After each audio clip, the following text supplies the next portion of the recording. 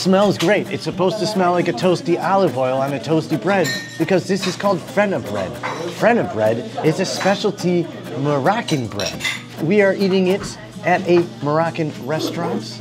This is Challah Mediterranean Cuisine, Hollywood, Florida. This is called Frena Bread.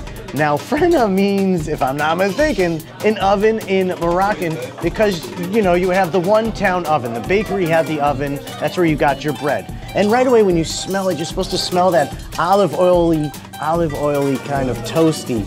This is Middle Eastern bread akin to other Middle Eastern breads, but very specifically a Moroccan dish because it's Frena and it's very specific. What separates Frena is the fact that it gets kind of like a jiggly puff in how it's done. That hot oven, it's moister in there, it's more fermented in there. If you like a doughy challah, a Frena's like that doughy pita jiggle that you're looking for, and I think that's why it snacks the best. Today, the special of today is Kubbe Selek, which is not a Moroccan dish, but in fact an Iraqi dish. It is that semolina kind of dumpling with beef inside, and it comes in this great beady kind of warm broth. And the most significant part of this whole experience is the spice blend that is used on the inside. So you got soup, you get that amazing color red, you get that dumpling with that beef inside. I'm gonna put a little bit of rice on it like that, and that is going to be it. It's a semolina dough. It's this great kind of dumpling dough. Like imagine an Iraqi like matzo ball if it was a sinker. Now imagine there's a sweetness from the beets because beets are a root and they can be sweet when done correctly.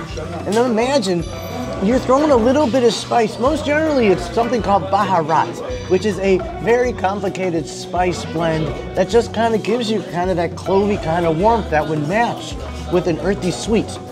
And it carries throughout that. This is a signature dish to the culture. I have something here called a tagine. It is a domed Moroccan cooking vessel. And the reason it's domed is because it allows the water and the steams and the drips to cook. And what they have inside is couscous. This is a semolina couscous that is hand-formed and hand-rolled into these little perfect kind of pebbles. And it comes with the beautiful Moroccan flavor of yellow broth and then the piece of chicken. I think Moroccan chicken soup might be the best kind of chicken soup because this is incredible. And you have this great steamed couscous that is kind of like pillowy and texturally and carries all the heady flavor of that incredibly seasoned homey soup. And it is so familiar to my Jewish soul, but so kind of different because it's totally Moroccan. I'm Moroccan, you're Moroccan. I love Moroccan food.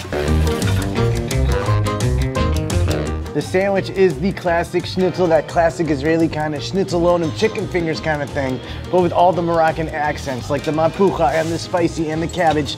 And then they say, you know what? We're gonna put it in a sandwich. And here we have a Moroccan sweet challah schnitzel sandwich.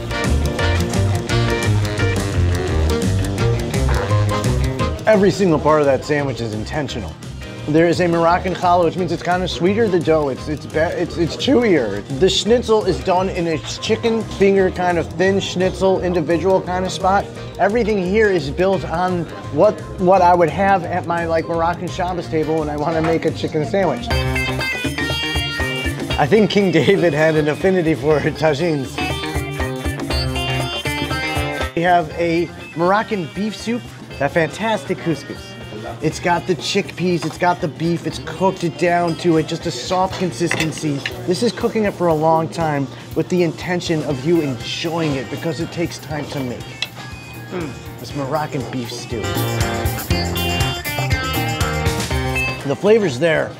It's spicy and kind of sweet and fruity and clovey and a little like kind of, you know, just that kind of curry-esque like kind of heat. And it is wonderful. This is not a Moroccan dish, but this is an Israeli, Jerusalem kind of Arab shuk kind of cross-cultural hit that's been around for a long time. That is called Knafeh. I mean, Knafeh is when you take kadayif, which is the shredded phyllo, and you give it that good kind of buttery soak, and you crisp it, and you put cheese inside, and you cover it up, and you get this thing called Knafeh, and it's a sweet, savory kind of dessert. But this is a fleshig place, so the inside is more of a plant-based cheese, but it's a great identifier of the neighborhood we're in. Sweet, crispy, buttery, cheesy, also hard. This is a delicious Middle Eastern sweet that's defined by, you know, a touch of rose water and the simple syrup that goes over it, and the saffron yellow are all the flavors, and the pistachio is part of that sweet. And then you have this cheese, and it's not real cheese, it's a plant-based cheese. It's a little stretchy, it's a little goopy, and it works, and it is delicious and sweet, just like everything they're doing here.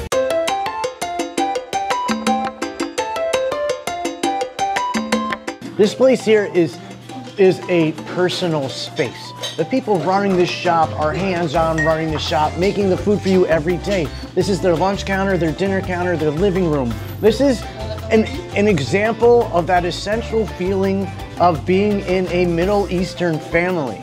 Moroccan family, Moroccan grandparents, this is the food you're eating, this is the food you're enjoying with the rest of the people. They're all Moroccan in here, man. The food's that kind of good, all right?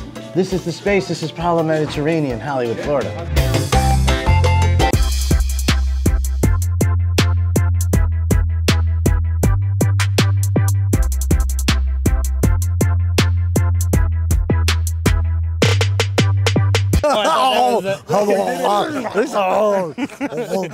Oh,